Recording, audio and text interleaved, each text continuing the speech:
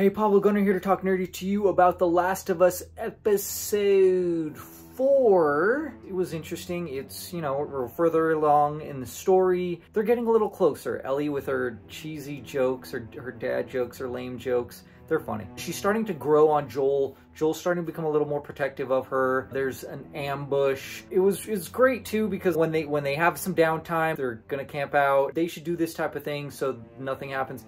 And then they do that thing further in the episode, and it still doesn't save them at the end. We'll see how it turns out next episode, because I think they're going to be more allies than enemies. There is this group, this threat of these other people that took over for Fedra. I just remember, like, man, the game's so intense, but this really, really motivates me to buy the new game, the re-release, to just refresh on the story. Not to pick it apart, but just refresh my own memory on how good it was, because I have the feelings, but I want like the full regalia. Tell me what you thought of the episode and what you thought of that part of the game. Talk nerdy to me.